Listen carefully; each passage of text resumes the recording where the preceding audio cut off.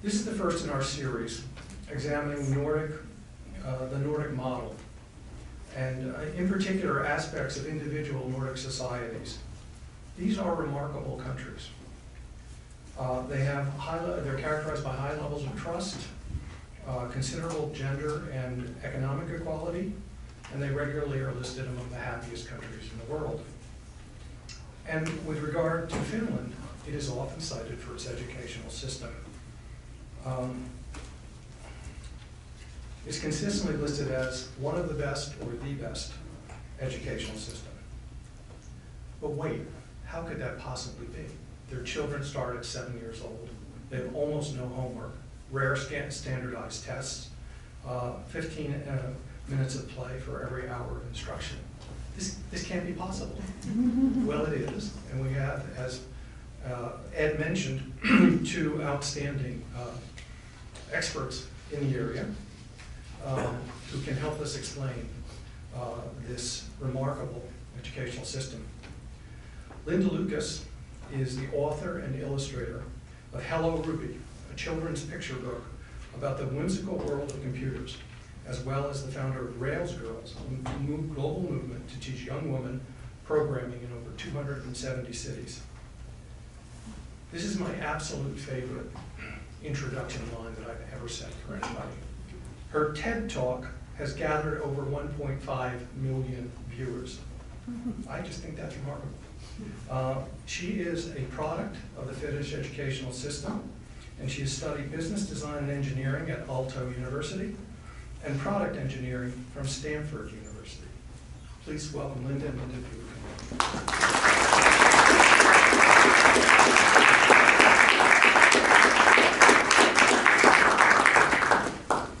Our other panelist is Sam Abrams.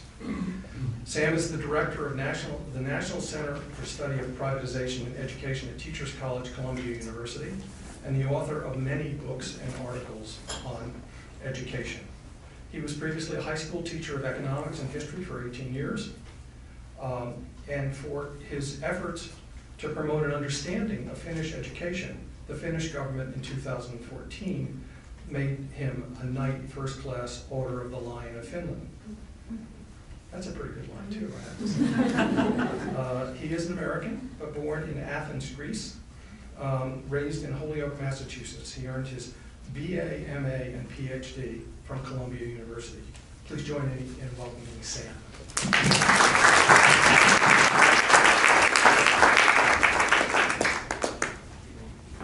I'll take the end. So I will join our panelists for a conversation, starting with a few questions. Later in the program, we'd like your questions. If there are things you hear, we'd like, this is the time to ask the people who actually might know. So I guess the first question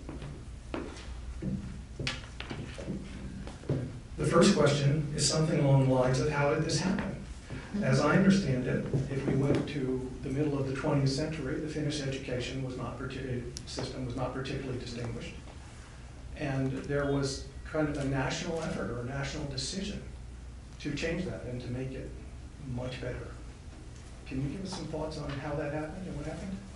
So first of all, I think we should acknowledge that Finland is a tiny, tiny country, 5 million people, and a young country also, only a little bit over 100 years. And in the mid-50s and 60s, and you'll know the exact dates and stories, I'll just paint the big picture, we realized that for a country this small, there's no way to globally compete unless we lift everyone equally up. And that's when the first big school reform was done. So the Finnish society is built on equity, education, and from my perspective as a children's book author who writes about technology, also I think a strong sense and idea around engineering and technology, and it has done wonders for us, which like the whole educational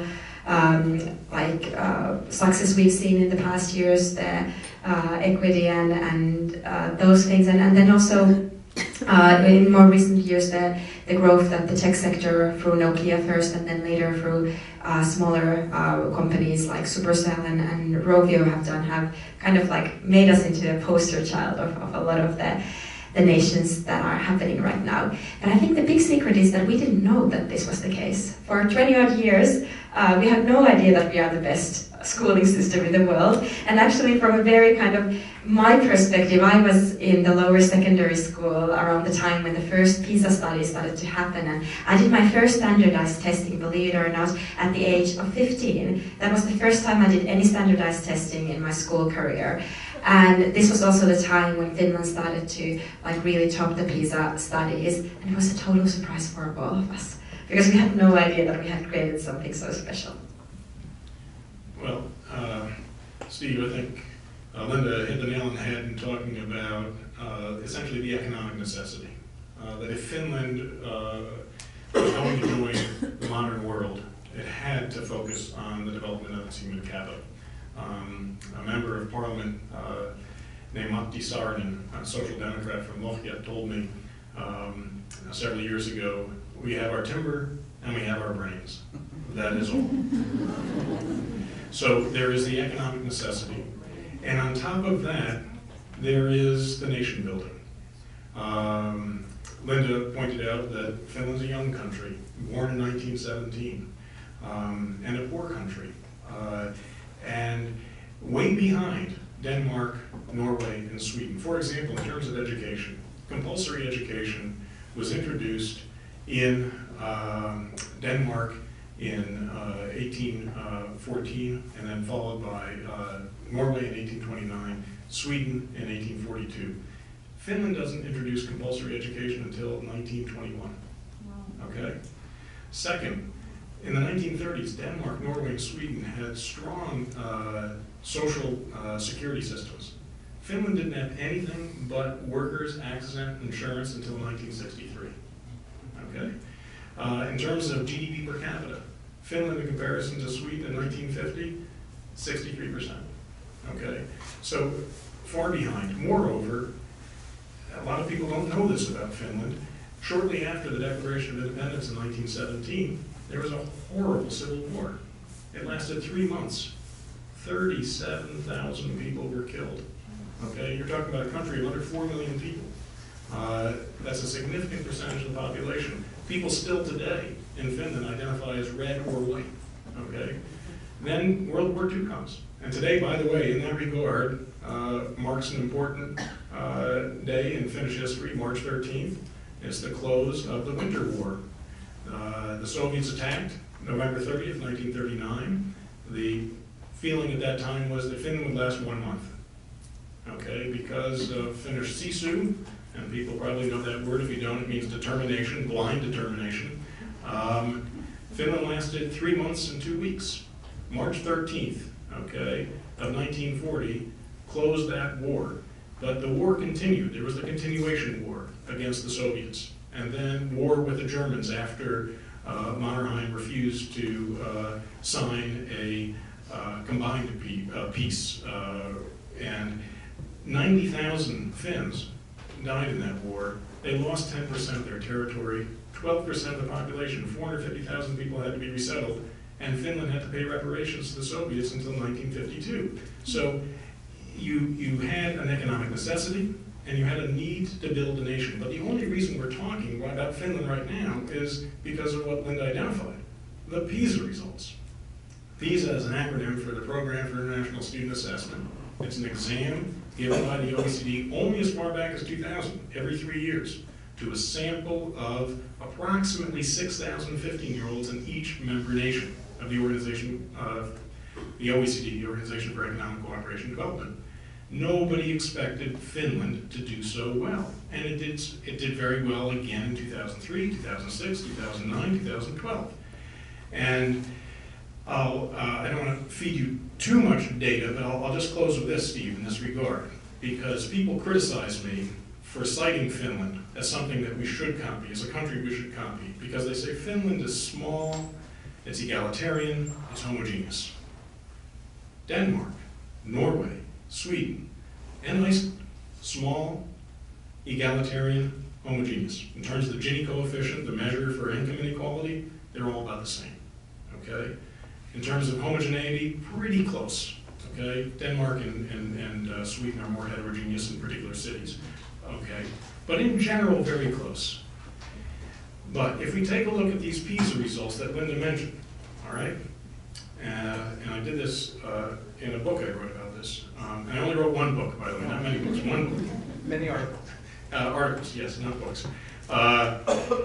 If you take a look at the results for this exam and compare Finland, okay, to Denmark, Norway, and Sweden, you'll see something astounding, okay? So let's just take a look at science in particular, which I think is the most telling subject.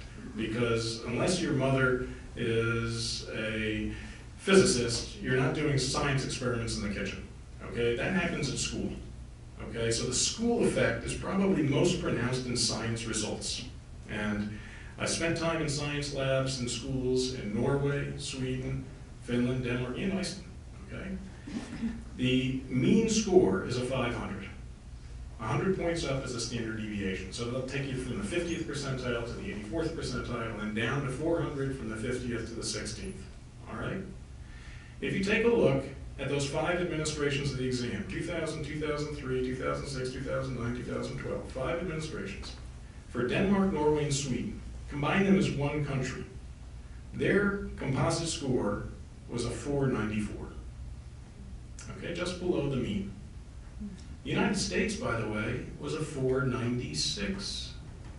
People love to dump on American education. They're wrong to do it. We have great education in America and we have bad education in America, okay? And it typically correlates with poverty. Finland, a 550. That's why we're here tonight, okay? And the way they measure how much years of learning, okay, that constitutes the number of points, is they give the same exam to a sample of 16-year-olds. And typically 16-year-olds score 35 to 40 points better. So the Finns, on 5 administrations of this exam, okay, scored 56 points better than their Danish, Norwegian, and Swedish counterparts. That's about 1.5 years more of learning. Okay, so to build on what Linda said, it's economic necessity and it's nation building. They had to do this to build themselves as a nation in the face of the menacing Russian bear and in the face of their own history with the Civil War, to come together and be one nation. Sam, thank you. I mean, you have all of us on the edge of the chair with what's the secret sauce? What makes that difference? Now, we've heard a lot about the professionalism of the teacher corps, the training, the fact that you get some of the best and brightest out of the universities to join the teacher corps. But Linda, what's your answer to what is the differentiation?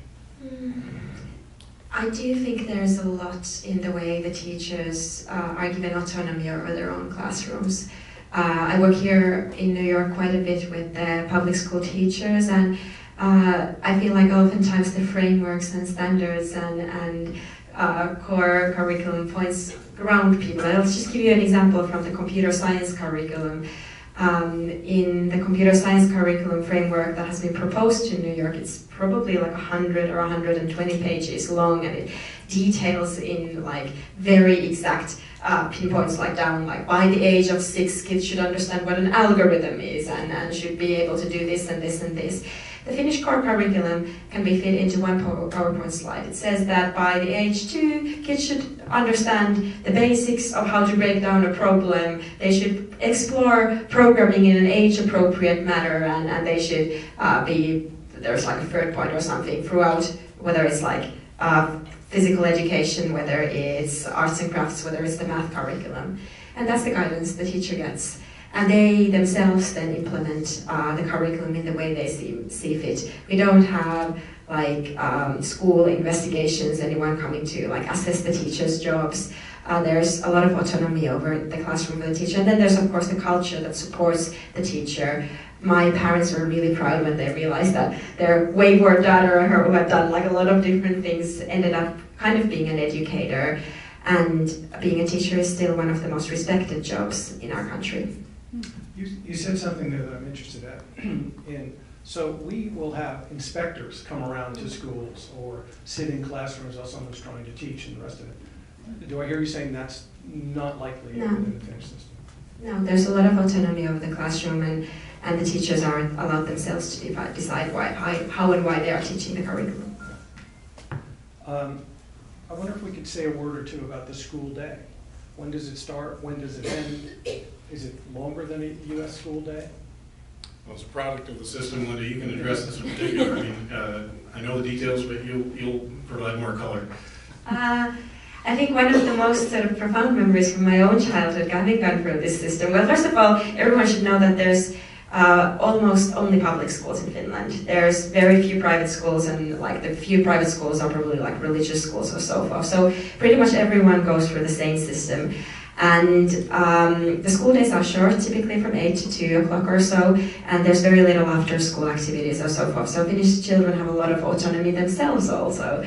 And there's a lot of recess time throughout the day, and I do think that like Finns love to talk about this thing called the phenomenon-based learning, which is in every other country it's something like project-based learning or so forth. That's something that was very naturally done already in my elementary school years in the 90s, when we had no idea that we had the best schooling system in the world. Because some of my best memories from high school, from elementary school, are the recess time when we would build forts in the forests, and then like just expand those projects back into the classroom and explore how the joints we made out of wood were actually like early prototypes for physics or so forth. So I do believe that there is this culture of a lot of play around our education system, and that is something that is kind of very defines it very well. Steve, if I may chime in about the secret sauce. Linda talked about no inspections and also about no standardized testing. So I imagine you sat for PISA. Yeah. Okay. And the first generation. First generation, 2000 cohort. Okay. So this isn't rocket science. Okay. As I said, I sat in on science classes in Denmark, Norway, Sweden, Iceland, as well as in schools across Finland over a number of years. Apropos what Linda just said about phenomenon-based learning, only in Finland, okay, our science classes run essentially as labs. Okay, they're doing labs all the time. You don't learn soccer by watching soccer. You learn soccer by playing soccer, and you learn science by doing science. And as far as the teachers are concerned, so I didn't see this in Denmark, Norway, Sweden, or Iceland. Okay, that focus on labs. Okay, is highly developed. So in terms of the curriculum, Linda's absolutely right. You could fit the curriculum on a slide if you wanted to, but the teachers themselves are, they know the curriculum inside and out because of a special 5-year BA/MA prep program, okay? And it's 3 years content, 2 years theory and practice, okay? And Linda, you told me. Even for the elementary and the early childhood teachers. Right, okay. So this is not true in Denmark, Norway, Sweden, or Iceland, where you have to have a master's degree. Okay, it's not true in the United States, except after 5 years in New York, Massachusetts, and I think Ohio. But that's after 5 years of teaching. In Finland, it's before you teach. The third thing, Linda mentioned autonomy. I became interested in Finnish education from an article in a French magazine I read, The New Observer, The Nouvelle Obs. This was back in 2005, February 17th to be specific. And this article clearly made an impression on me by a woman named Caroline Brizard, education reporter for The Nouvelle Obs. She went up to Finland because she was astounded by how much better Finland had done than France, okay? And she said, geez, we always thought we had great schools, and the results from Finland are so much better than the French results. And she observed a couple of things, one of which Linda just identified. Autonomy of the teacher, okay? And autonomy of the school. In France, the principal doesn't even get to select her staff, okay? It comes from on high. And the textbooks can't be chosen by the schools. All of that is done ground up in Finland, okay? And in large part because the teachers have internalized the expectations of the system through this excellent prep. And then Linda mentioned the play. The rule is every 45 minutes of instruction, 50 minutes of play. On top of that, so much art, music, crafts, and play. I studied the allocation of periods. From grades 1 through 9, the student will have anywhere from 4 to 11 periods a week of art, music, crafts, play. All students in 7th grade, including boys, must take a semester of culinary arts. Okay? And what's wonderful about culinary arts and all these other things is there are easy ways into math and science, which Linda can speak to with much more expertise than I. But on top of that, they make school attractive. You want to go to school because a lot of this stuff is fun. So you have excellent teacher prep, you have the labs, and by the way, they cap classes at 16 if they're using any kind of machinery that applies to science labs typically. So you will have no more than 16 students, so you can do these labs. The third thing is the well-rounded curriculum with lots of play, and there's more to it than that, but the fourth, apropos Linda's mention of sitting for an exam when she was 15 years old, they don't do what we do here. And Denmark, Norway, and Sweden also have standardized tests. What the Finns do is they test every subject, okay? And that's from Finnish and Swedish, the mother tongues, to culinary arts and music, okay? But only a tiny sample. And they do it over a 10-year period. And for mathematics, they take 6,000 third graders, they test them again in 6th grade, 9th grade, and 12th grade for a longitudinal sample of what's been accomplished, all right? But it's not high stakes. The kids don't get the results, the parents don't get the results, the teachers don't get the results, the principals get the results, okay? And then in 9th grade, they take a look at 2 subjects a year, 10% of the student body, all right? And they do 10% of the schools. They do cluster sampling, they don't do entire sampling. But what we do here in the United States, by contrast, ever since No Child Left Behind was signed in 2002, we test all students in grades 3 through 8 in English and math in 1 year in high school. That's it's not only terribly stressful and wasteful, it necessarily crowds out time for art, music, crafts, and play, because all principals are pitted against each other to get their scores up. So what do? We'll have less recess, we'll have less music. They even cut out history and science in a lot of schools because the currency of the school system is math and reading scores. And I would add like maybe a final point to the secret sauce. I have no idea how the standardized tests work in Finland, and that is like that my teacher didn't see the scores and so forth. And I think the beauty of the system right now is also that we get so much interest from the rest of the world. People from all over the world come to Finland to visit me, who's not even a classroom teacher or a policymaker, and saying that, hey, like we want to figure out the computing curriculum. Here's what we are doing. Are we like left behind? And say, oh, interesting. That's really cool what you're doing. You should talk with the Koreans, they are sure doing something interesting. And I think the entire Finnish educational system benefits from the fact that people are coming and asking for help, but also through the process sharing what they know so well, and we learn from them. And it's this dialogue of like being able to learn from others that is really, really beneficial for our country right now. Just to back up one step, what's the guiding philosophy that first created the system and continues to energize the system? I mean, in the U.S., you might call it's like our old U.S. Army slogan: "Be all that you can be." We're at the individual level very much. Give me a sense of what the guiding principle is behind first the changes in the way the system runs currently. In the best of ways, it's lift everyone equally up. No one gets left behind.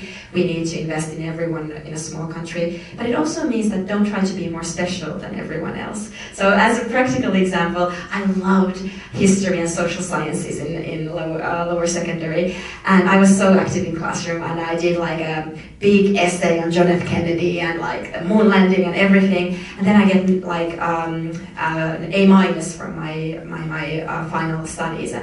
And then my mom does like a parent-teacher conference call with the teacher, and they discuss this, and she asks like, why didn't Linda get an A in her like end results? Because she got an A- and she was active in class, and the teacher says, Linda tries too hard. And that is the challenge of Finnish educational system on the opposite end, that don't you try to be more special. And I think some can continue of the legacy of where this kind of idea that like lift everyone equally up but don't try to be more special than the others come from. And that is like one of the things I'm really grateful for the American educational system, because I got to study in Stanford where no one told you don't try to be more special. Don't try to be more special. Like be a special snowflake, be like all you can be and put it all out there. And it was such a life-changing thing for me, and bringing that energy back to the Finnish educational system, I hope, also like helps them sort of reassess the way they are building their story. But tell about the being better than the others. Well, this is basic to Nordic thinking in general. A Norwegian Danish writer, Axel Sundemus, wrote a novel in 1933 called The Fugitive Crosses His Tracks. And it's about a fictional town in Denmark called Jante. And Jante has a law. Don't think you're better than anybody else. Now, some people would see this as just horribly aggressive, but there's something quite good about it, okay? You're not going to have the differentiation that you see here in the United States. You're not going to have the Horace Mann Collegiate Dalton that we have here in New York. It doesn't exist. There are private schools in Finland. There are 54 that belong to something called the Finnish Independent Association. However, they're funded at the same level as public schools. The teachers have to be certified, the curriculum has to comport with national standards, and the teachers get paid according to a national scale. So there's really no out. If you're an investment banker in Helsinki, you really can't escape the system in the same way that you can do so here in New York by sending your kid to Dalton or Horace Mann or Collegiate or Fieldston. And a big problem, one could say very convincingly, with American education is that there is this exit. Albert O. Hirschman, a wonderful economist, wrote a great book about this in 1970 called Exit, Voice, and Loyalty. And when there's the opportunity for exit, you take your voice with you. So the doctor, the lawyer, the engineer, the banker, she leaves, she takes her countervailing power to make sure that there are science labs and smaller classes and better paid for teachers, okay? And who's left to advocate for the children who are left in the public school system? That doesn't happen in Finland because there's no exit. Now, this is a very important concept. It's known as janteloven in Norwegian and Danish, jantelagen in Swedish, jantelaki in Finnish, but it's a basic concept. Maybe it goes back to Lutheranism, okay? They were such contemptible corporeal creatures, there's no way you can merit a space in heaven but for God's grace, okay? So don't think you're special. All right, so I think we can go beyond. So for Jante, he tries to be special, and then like everything breaks loose, and he gets like hit by lightning, or like incredible things happen. Right. So, and Lutheranism is the foundation for this part of the world. So we could go beyond Axel Sundemus. It's ingrained in the spirit of the Nordic world. Technically speaking, to get to your question about where does this Finnish education come from, ironically, Sweden. Okay. So in 1962. Sweden introduced something called the Grundskolan, okay, the comprehensive school. They phased out tracking. It used to be the case that they started tracking in 4th grade in Sweden. They said, we can't do that anymore, okay? It's especially unfair to boys because they grow up later, if they ever grow up. And we have to postpone it until 8th grade. So they created this comprehensive school in 1962 in Sweden. So grades 1 through 7, everybody would be together. In 1968 in Sweden, they extended it through 9th grade. So the comprehensive school was 1 through 9, everybody together. Now back in 1962, and a Norwegian historian, Frances Kjærstad, has written about this, the plan was to reform pedagogical training, teacher training, so that they could teach to a differentiated group of students. Those of you who are teachers know about differentiated instruction. It's a big challenge. If you've got a mixed group, you have to be super talented, okay, in reaching a number of students. Finland follows suit 10 years later, in 1972. They introduced something called peruskola, okay? And in Finland, like in Germany, they would track after 4th grade. They stopped doing that, and they kept everybody together from grades 1 through 7 after 1972. In 1985, they included grades 7, 8, and 9, I'm sorry, so up through 6th grade. And there was a teacher strike, and the teachers struck because it was too much to teach to this mixed group of students without smaller classes. Anybody think of Los Angeles and the teacher strike in January? Okay. And higher teacher pay. They got both. Smaller classes and higher teacher pay. Moreover, Scherstedt wrote that the Swedes said they were going to reform teacher education in Sweden. They didn't do it. The Finns did. By 1979, the rule in Finland was anybody becoming a primary, lower secondary, or upper secondary teacher, as Linda noted, it's primary as well as lower secondary and upper secondary, would have to have a master's degree. So they consolidated the education. We have 8 universities, okay? You've got Helsinki, Turku, Tampere, Jyväskylä, Oulu, University of Eastern Finland, and then Lapland, Rovaniemi, okay? And then you have some satellite campuses for Turku and Rauma, and for Oulu and Kajaani, and also for the Swedish teachers in Vasa, okay? So it all got consolidated. It's research-based. It's a 5-year program. The Finns didn't follow through on what the Swedes were supposed to do. And moreover, apropos that strike in 1985, and this is very important, I didn't mention it before in terms of the secret sauce, teacher pay. An upper secondary school teacher in Finland makes 110% of what her college classmate makes. We don't get priced out. In the United States, it's 70%. Okay, Steve, you mentioned before I was a teacher for 18 years. I always had a second job. In Sweden, it's 83%. In Norway, it's 70%. You get priced out. So it's a fascinating story in terms of economic necessity as well as nation building, but not a mystery. I did want to follow up, Linda, on something you said, which is, and also what Sam has mentioned about tracking. So does not tracking the students lead to some suppression of the most talented students? Are they doing less than meeting their full potential?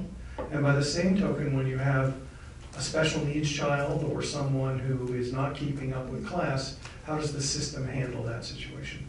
It's a really interesting question, and I would say I don't know, and I don't think the Finnish society knows either, because the ethos of our country has been so much around the idea that, like, as a community we thrive and not around individualism. And so I started school in 1990, I think, 1991 or 2, and it was the biggest recession we had. So I remember my school career started by, like, we would take the erasers and fold them, or make them into 2 little erasers, and we would have teachers having been, what's the word when you have the teacher stay out for a few weeks? Sabbatical. No. When you don't have money to pay the teachers, basically, so they get. Anyways, so there would be many different teachers subbing for us and so forth, and then came Nokia.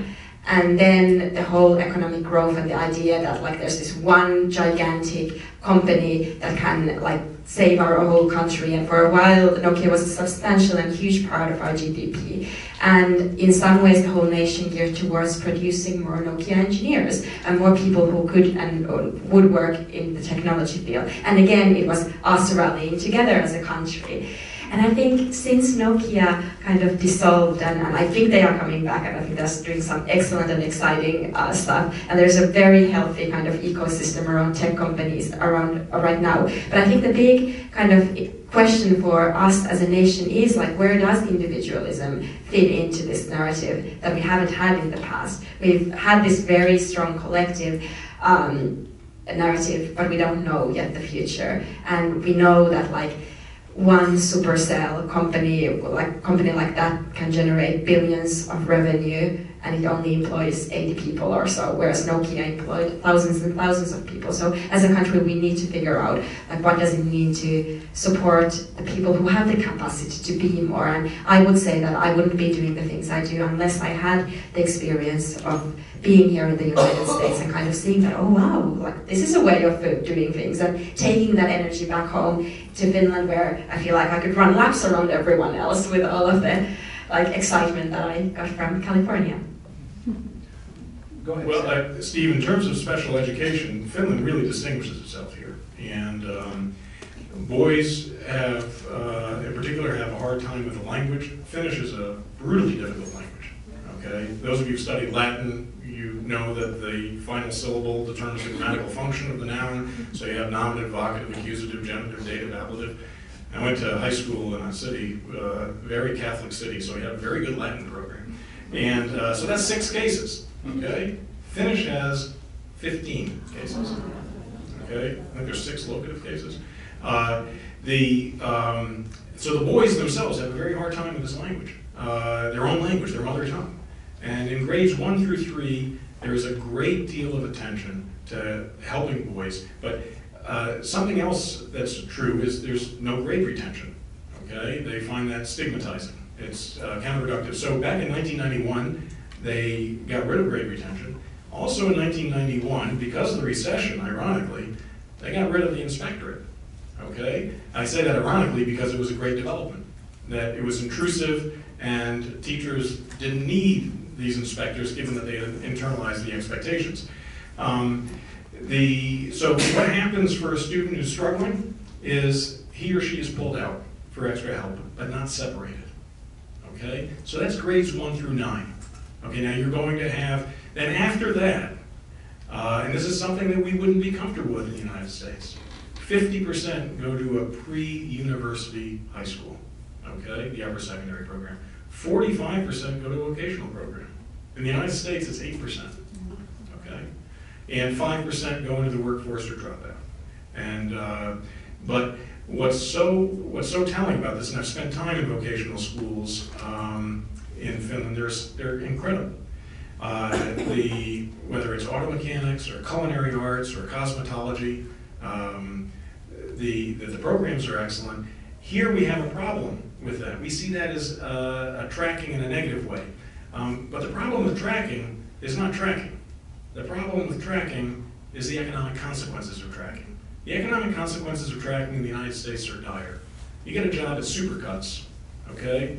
Your salary is going to be dwarfed by that of a doctor, lawyer, or banker. You're not going to have subsidized daycare. You're not going to have any decent health insurance plan. You're not going to have a decent elementary school in your neighborhood. You're not going to have a pension. You're not going to be able to pay for university for your children.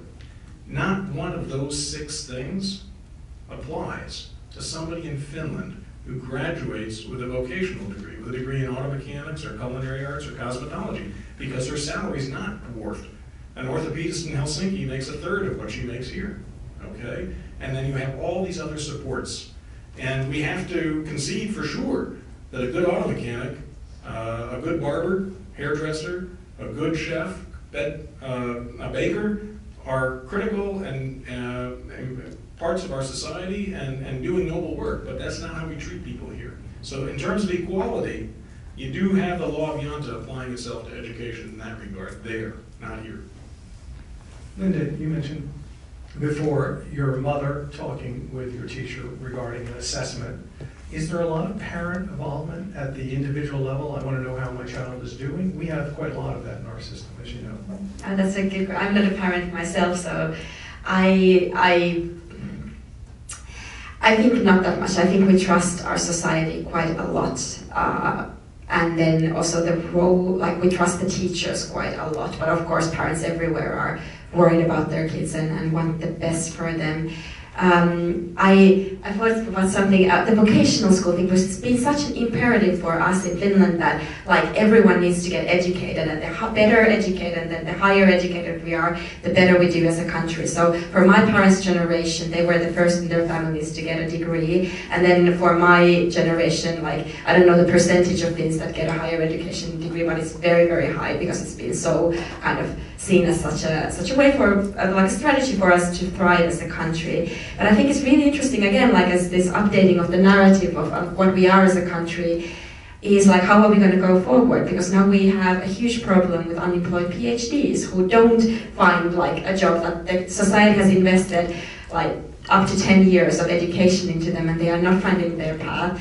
Whereas like vocational school, it should be, I know it's good, but it should be given a facelift even more. I think there is so many things in vocational schools that we teach that are not going to be replaced by AI or machine learning. These like things that have happened for the first time, that like have a lot of handicraft in them that like no robot is going to be able to do. And I would be actually worried about the students who graduate with a university degree from like journalism or media or like social sciences, which are all great things, but I think the educational system is like graduating them for a world that doesn't exist anymore. And that was kind of like a reaction. I think we should tell actually the narrative in Finland about our great vocational system. I was like, okay, that's interesting. I didn't know that our vocational schools are so great. Yeah. Is there personalized counseling at the secondary school level where someone talks to the individual about what their choices might be and what their skills, where their skills might take them?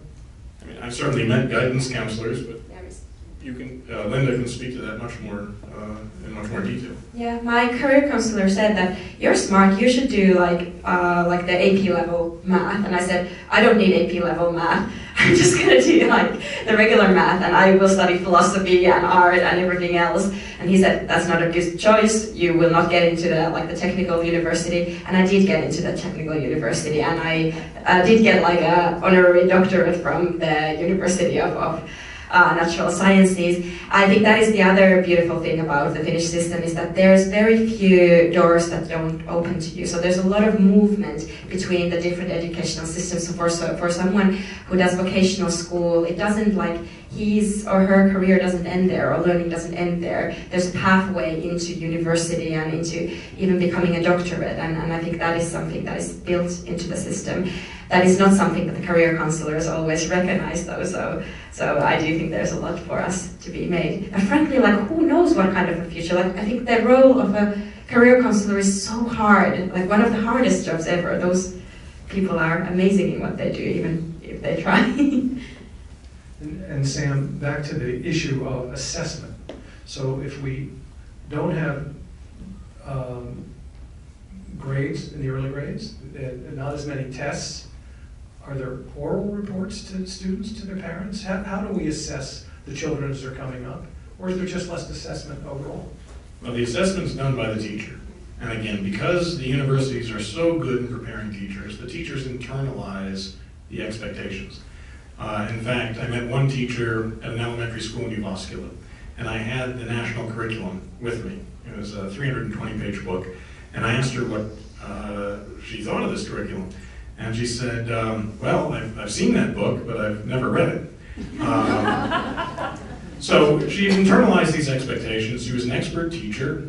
Some in the early grades, in some schools there are no grades, but just comments. In some schools they do have grades. It depends. There's a lot of regional autonomy, getting back to that piece by Caroline Brizard in the Nouvelles.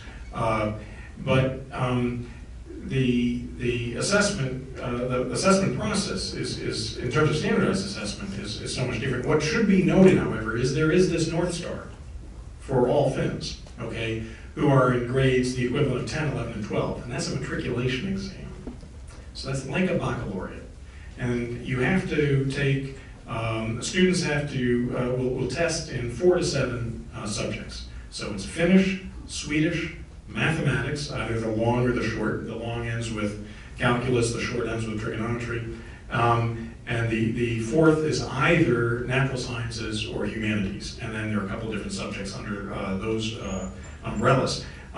So having that baccalaureate type of exam at the end of high school really guides the teachers as well as the students. And as far as our American system is concerned, I think we can go back to 1983 with the Nation at Risk report under Ronald Reagan that said that our system was falling apart. That led to a lot of states imposing high-stakes testing, which ultimately led to No Child Left Behind, signed by George W. Bush in 2002.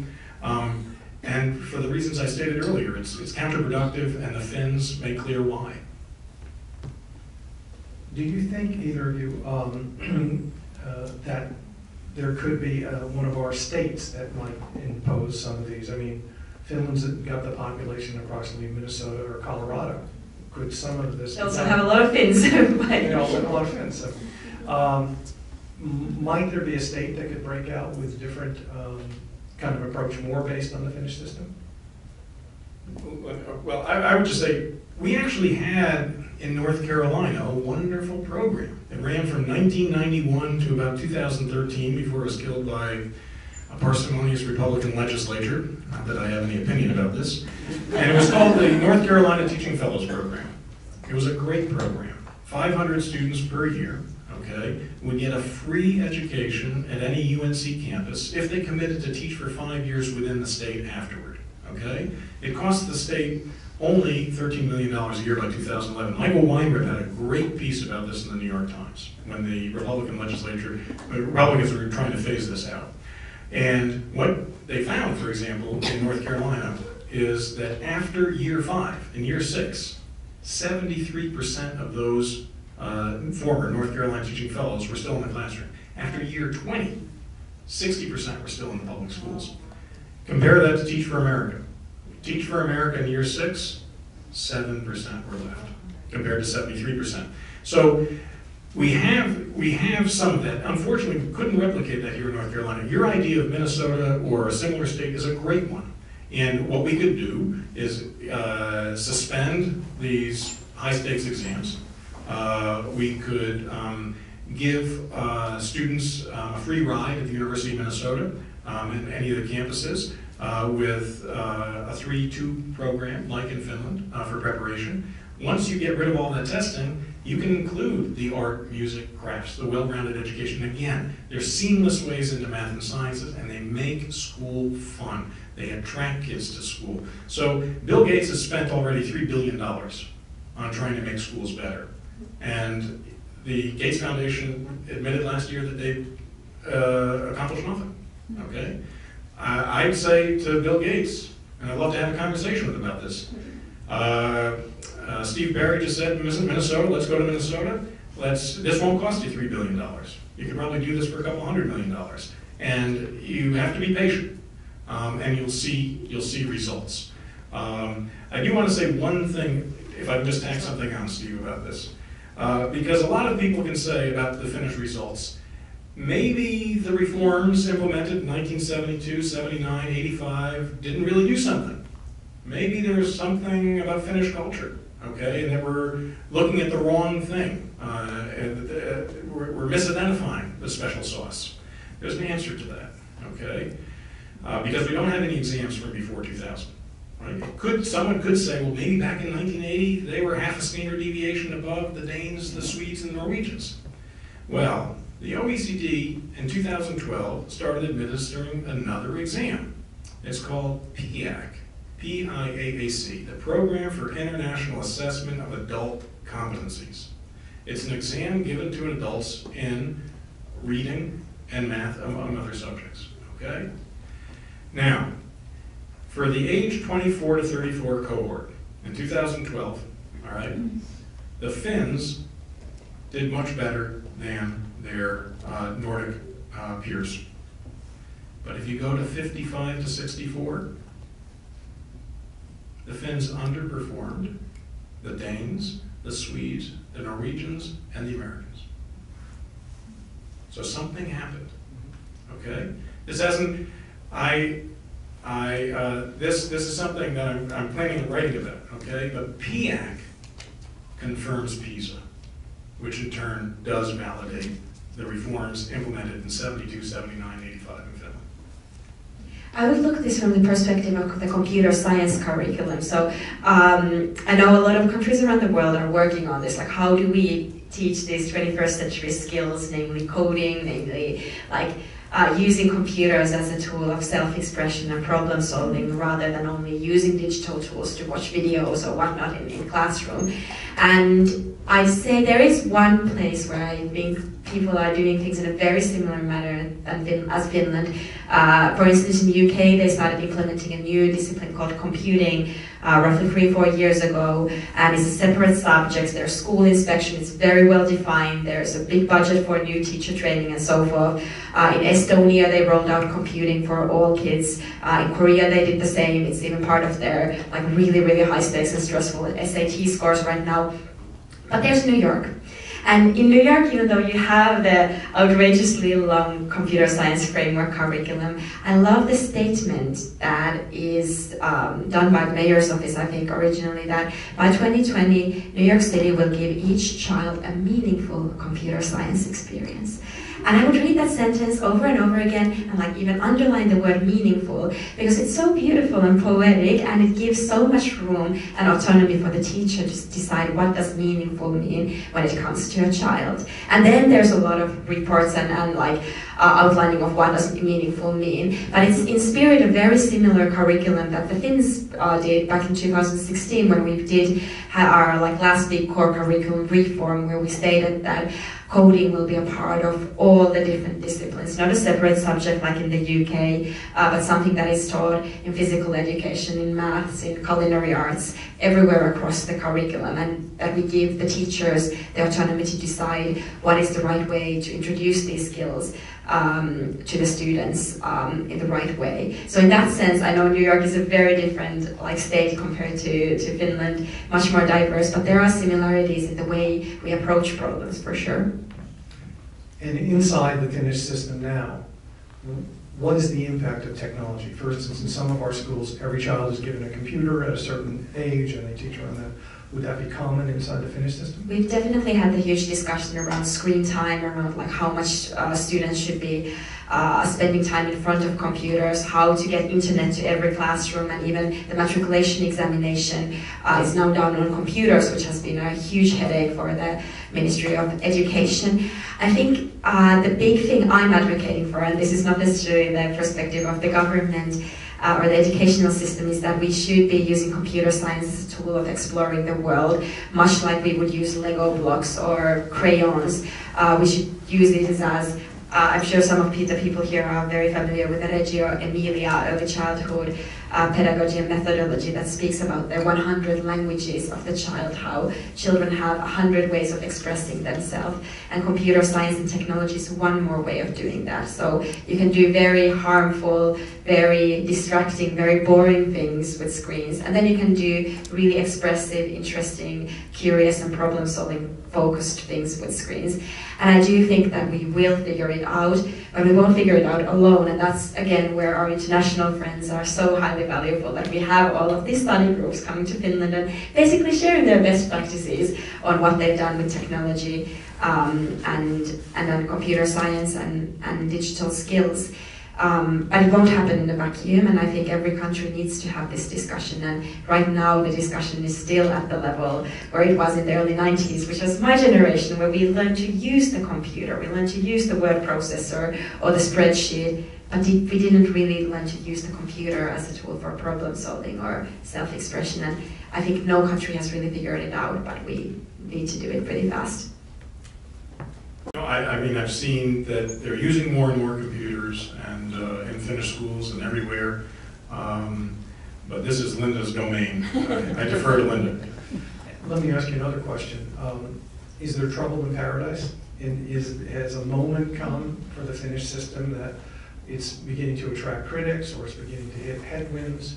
You and I talked briefly about financial constraints because of the current economy. Is there still broad support by the population for the educational system?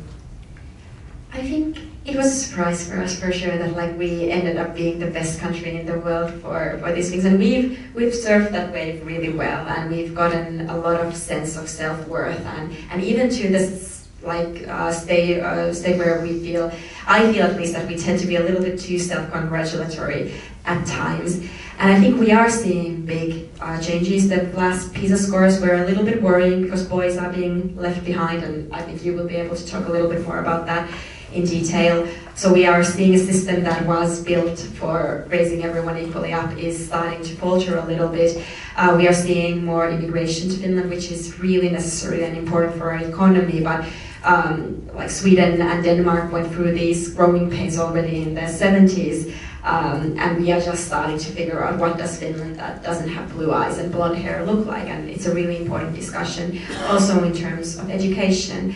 And then I do feel that there are these big global challenges around like what are the skills our kids need, and what is the role of education, and how much should like private companies be influencing what the education looks like, especially in the realm of technology education, where we do have big companies who are offering a lot of their machines and computers and equipment to the classroom, but the role of education is definitely not to only produce more engineers for Nokia or other companies.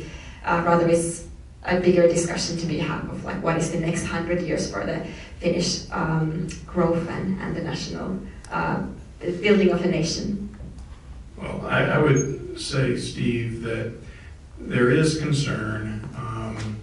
As Linda said, the PISA scores have dropped. So the 2000, 2003, 2006 results, they climbed. 2009 a drop, 2012 a drop, 2015 a drop. I think we can expect 2018 to drop as well. And I think there are two explanations for this, the primary one being financial. Finland suffered from the recession of 2008 tremendously, not just because of the global recession, but because Nokia just got destroyed by Samsung and Apple. They were too slow to respond to the smartphone challenge and collapsed. Though they're coming back now and leading the way in 5G, right? That's the story I read in the Wall Street Journal. But what this has meant is that a lot of schools are consolidating. Okay, I've spent some time in Kalahti in eastern Helsinki. That region had 8 schools until 2 years ago, and they now have 4. And the principal there, Timo Heikkinen, was telling me that he is concerned because what was basic to the Finnish model was the small school, where the principal knew everybody. But now you've gone from 450 students to 900 students. Okay, I was in a lower secondary school in Raisio, north of Turku. Okay, very large school. Okay, very impersonal. And this is part of the secret sauce, so to speak, keeping schools small. But you don't get economies of scale that way.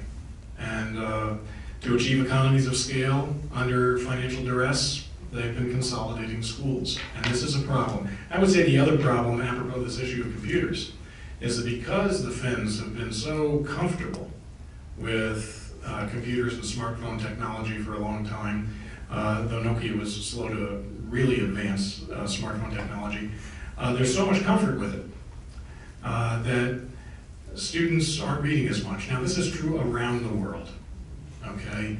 It may be, I'm just speculating, okay? It may be that much more potent a force in Finland. I was in Linda's alma mater, as it happens, her lower secondary school a couple of years ago to sit in on some classes and give a talk, Tapiola, part of Espoo, just to the west of Helsinki. And at lunch, with a couple of teachers, I observed 4 students sitting together, all of them looking at their cell phones. Now, this can happen anywhere, but the scores are not norm referenced on PISA. They're not normed, okay? They're absolute scores, so they can come down. Other countries can go up because perhaps they have tailored their curricula to PISA, okay? Japan did that after the 2006 results. It takes a couple of years to turn a big ship around like this, I mean, in this context. But the scores are not normed, and the absolute scores can come down for Finland. I expect they probably will, but for financial reasons, but also because of the impact of technology. And the initial mean was 500. The mean has dropped, okay, in all subjects to about a 493. So this is a consequence of probably smartphone technology around the world, that kids aren't reading as much. And if you're stopping during a math problem or while reading Shakespeare to check Facebook or Instagram or ESPN, you can't build up that momentum to understand Shakespeare or the math problem. So I do see smartphones as dumb phones or dumbing phones. They're wonderful, but they're also dangerous. And but the critical concern, I think, Finland now is fiscal. Thank you both. It's hard for me to believe that over an hour has passed, and we said we would give a chance to the audience to ask any questions they might have. Yes, please. I'm wondering if what makes, I think you touched on it with Microsoft trying to get involved, I think Facebook. If the American model, I'm thinking of the charter schools, popularity of charter schools in this country, that it's so built on making money. And is that the reason why we're not as well as Finland? And how do we change something like that? just a question. Okay. So the question is, if I understood it correctly, that charter schools in the United States are The driven... education system in the U.S. is so Right. driven now by capitalism. It's a making money scheme. That's a Like the charter schools, for okay. Now, as far as charter schools are concerned, we have approximately 7,000 charter schools across the United States. Only about 10% are for-profit. Okay, it's about 750, just above 10%. Some of them, there are some bad actors. Okay, among charter networks, where people at the top get paid too much money and corners are cut. That's true in conventional school districts too. Okay, but I think to get back to Linda's point at the outset, there's a collective vision in Finland that's very hard for us to muster here in the United States. This is just, we're 320 million people. We're spread across a vast land. We're made up of many tribes. And so it's so much harder to accomplish what Finland can accomplish. But if we did do what Steve suggested and take a state and try to implement the Finnish plan, yes, I think we could do it. I have a cheeky answer to your question, and it's around technology culture in general, because in Finland, if one of the top professions is to be a teacher, the other one that is nationally so well looked up on is to be an engineer, because Finnish people are very dependable. They love their problem solvers. We follow the rules, and we are an engineering country in many ways, and it's interesting to compare kind of the technology culture of the United States and technology culture of Scandinavia and Finland in particular, because of the role of open source. And open source is this idea that computer scientists write code and build on top of each other's code and share with one another. And this has been a huge part of the way we've built a successful technology, culture of technology. So Linus Torvalds, when he was a student in Helsinki University, he created Linux, the operating software that powers all of the smartphones, both the Androids and the Apple phones nowadays, and he did it for free and shared it with everyone. He also came up with Git, which is a version control system. We have MySQL, which is the database that still powers Facebook today. We have so many different kinds of examples of the way Finns have built technology that benefits everyone, as opposed to kind of optimizing for one individual person's or company's wealth. And when you look at the Scandinavian region and a little bit of the Baltic region, it's an unproportionate amount of technology that makes the world better that comes from our region, like companies like Skype, Spotify. It's just really interesting that that culture exists. And in some way, I think it is tied to our culture. Again, the idea that we do this together, and Scandinavian societies get better by trusting one another and by building solutions that benefit the neighbor and so forth. And I don't know how much that is influences the educational system, but I do think that there is this strong culture around technology that is not only for optimizing local maximums and individual wealth, but kind of benefiting the society at large. And I think that is one of the hopefully the philosophical guidances that will help us with the dumb phones and the consumption of stuff, that the idea that we are a nation that builds stuff with technology and builds it for the benefit of everyone. Thank you. More question. Kyle has a microphone. Yes. One presentation this evening. So just a few pointers on how the Finnish education program developed to this amazing standards of 15 minutes of play, 45 minutes of study. How does that come about? Who figured that out? This is rooted in a very progressive conception of child development that's across the Nordic world. So you'll see, it's not as systematic in Denmark, Norway, or Sweden. Again, they were not under the same economic pressure to develop this unified, strong system. I mean, Norway is Abu Dhabi with snow. They didn't have to really reform their school system. And that's why they can get away with paying their teachers 70% of what college graduates make. But there is a heritage of progressive thinking in terms of child-centered thinking in the Nordic world that's fundamental. to school philosophy. And there's a great crafts tradition. Linda, you can speak to that more specifically, but hands-on crafts culture throughout, and this is basic to what Scandinavia House exhibits, I'm sure, on occasion, that influences educational curricula. Okay, this actually turns out to be a related question. So if there's so much recreation during the day, why does school have to end at 2?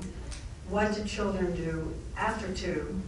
Are the parents somehow involved in this? And if so, how can they be doing this in an equal basis if there are, you know what I'm getting to, various activities that you pay for? I'll leave it at that. That's an excellent question, and we were just having this discussion back doors. So Finland doesn't have the after-school culture. You guys have it. That is the one thing I would actually import from the American system. I've been to a lot of New York public schools, and the school hours can be quite tense because you go through so much, but the amazing thing that happens at the after-school hours, even in public schools, you have these amazing coding, like workshops and robotics and dance and just the joy and happiness that happens. I think it's very likely to I like the stuff that we have in Finland happening during the school day. But the truth is that even the small kids, they leave school at 2 o'clock, and we don't have sort of municipal or like school focused after school programs. It's a long day for them. They wait home, they hang out at the schoolyard, then the parents rush in at 5 o'clock or 6 o'clock and take them to their hockey practice or ballet classes or so forth, and the family time does get a lot of stress out of that equation. And that is the one thing I would actually happily bring from the educational system from here, the role of after school and using the school facilities and also offering the teachers more work through that. I think what should be noted also, and you're getting with that question to a fundamental aspect of Nordic society, trust, okay? You'll see kids at age 6 walking to school by themselves. You probably did that yourself, okay? So it's a latchkey culture in that regard, but there's nothing stigmatizing about that. And the amount of independence allowed children is extraordinary. Now, Transparency International is an organization based in Berlin. They rank countries according to trust in government officials and corporate officials year after year. The Nordic countries are always at the top. And there's this trust that nobody's going to harm your child. And she can go home at 2 and walk home with some friends and play the piano or do an art project, what have you, and mom and dad will be home at 5:30.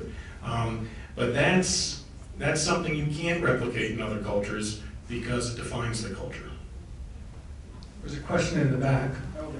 Oh, I'm sorry. Please. I just want to add to that comment because I lived in Jyväskylä for 6 months, 2 or 3 years ago, and I had a 7-year-old and 5-year-old at the time, and one of the most profound comments my 7-year-old made within the first couple of weeks there was, "Mommy, why do so many kids in Finland, where are all the mommies and daddies? Like, why do so many of these kids not have parents?" And I was like, no, honey, that's called safety. Like, she had noticed so many kids walking without parents, which was something she never saw in the US. And then I remember being at a first grade classroom and the day ended and the teacher was just like, "Bye guys, see you tomorrow." And I'm like, wait a minute, you don't walk to the door and make eye contact with every parent or make sure every kid is getting on the right school bus? And she was like, what are you talking about? But that, and the one other example is I came to pick up my kid one day after school and I was like, "Oh, what did you do today?" And she's like, "Oh, we went to the library." I'm like, "Oh, there's a library in your school?" She's like, "No, the public library, a mile away." And they had taken this field trip with no permission slips, and none of that. And it was just this idea of safety in Finland and rule following and trust until you're there, like you really don't believe it. And then you're there and you're like, oh wow, it's so different parenting there. But it's really interesting because I don't recognize this at all. When I go to Japan, I admire that in Tokyo you have 7-year-olds walking around the city and just going about their day in a million-person city, and I don't recognize the same thing that is happening in my own home country, and that's why, again, you need the perspective from others to see that in effect, so thank you. I think I'm here. Hello? I'm in the back. Yeah, go ahead, please. I wanted to give you a very hot off the press anecdote to kind of validate everything you've said up here.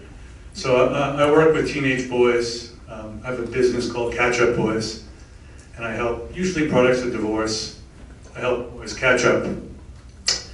And I was just meeting with this client of mine who's had a lot of trouble in school and been in and out.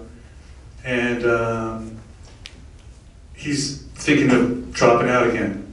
And I asked him to envision a school that he would look forward to going to each day. And he described your school. Like everything you thought appeared to a T, which is amazing to come here after that experience and hear that there's a country where my client can go, and because he loves learning, he loves school.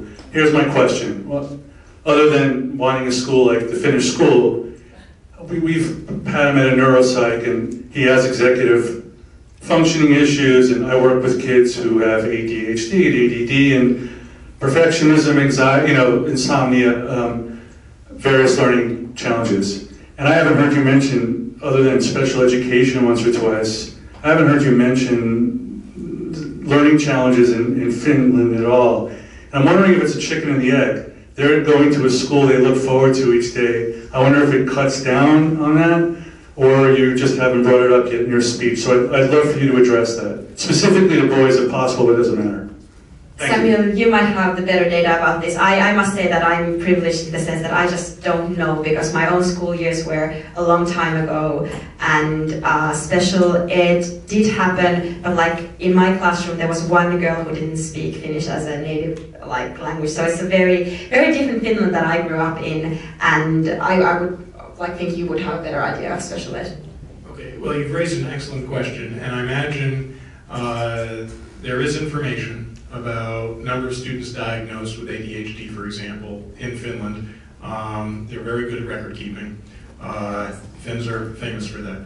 But my gut says, because there's 15 minutes of play for every 45 minutes of study, and if you have a double period, which they often do for labs, which are themselves engaging, and the teacher talks for 5 minutes, okay, then you have an 85-minute lab, then you have 30 minutes for recess. You can even put on your ice skates, okay? They have rinks at a lot of these schools, outdoor rinks. You don't develop ADHD, okay? We have a unrealistic expectation of children in this country, okay? And we love to play, and we need to play. Intellectual activity is a form of play. And we don't allow our students to do that, and I have to believe, without having done any research into this area, that ADHD is very much a product of a terribly constructed school day. Did we have other questions? Kyle, it's hard for me to see, so. Great.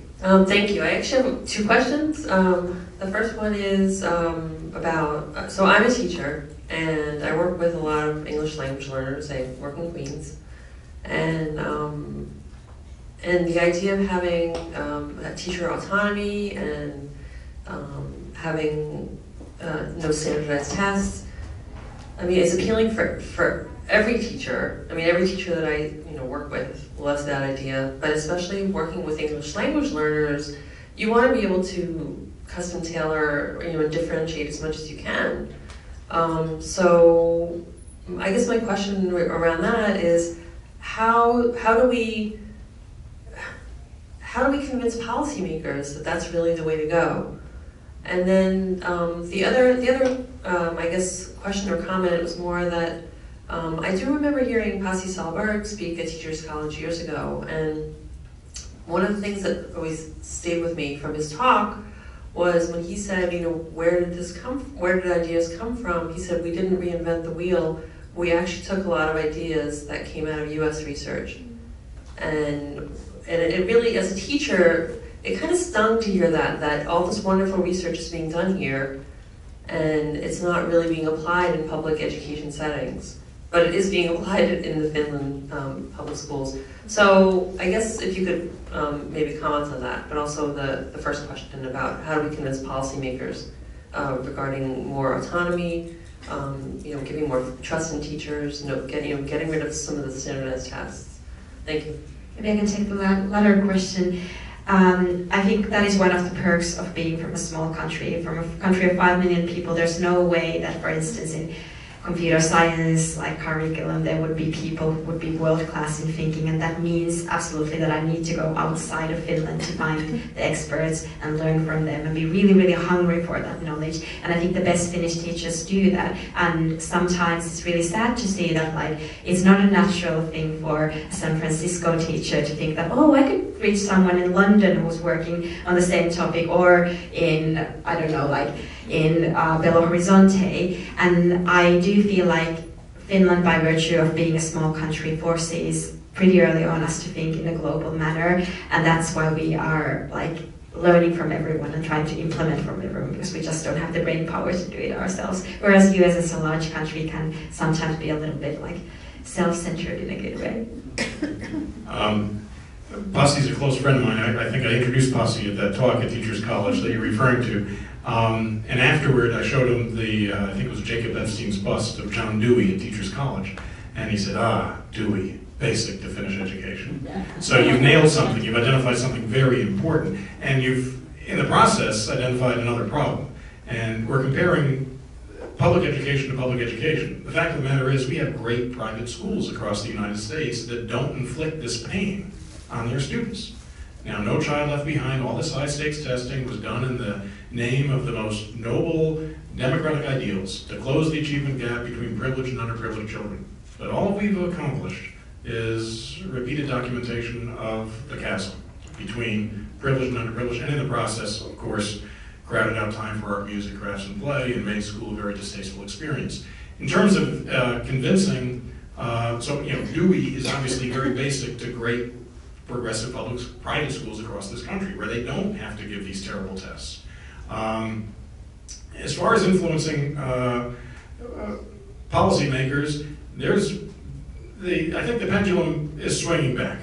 And I mean, Diane Ravitch has been fighting this battle every day with her blog. And Passy has had an influence here, and many others have tried to make this argument. I think there's movement against it, and I'm hoping that we can get there, that we can get back to where we were in the 70s. Not that that's some paradise lost. It wasn't perfect. But the school day was certainly far more appealing for both teachers and students. We can take one more question. Kyle? Is there anything special about teacher training at the universities there? There's quite a lot that's special. Again, it's 3 years content, 2 years pedagogical theory and practice, but part of the training that astounded me was that if you're becoming a teacher of, say, biology or math, you have to take a phys ed class, okay? You have to take a crafts class. You have to imagine what it's like to be a student again.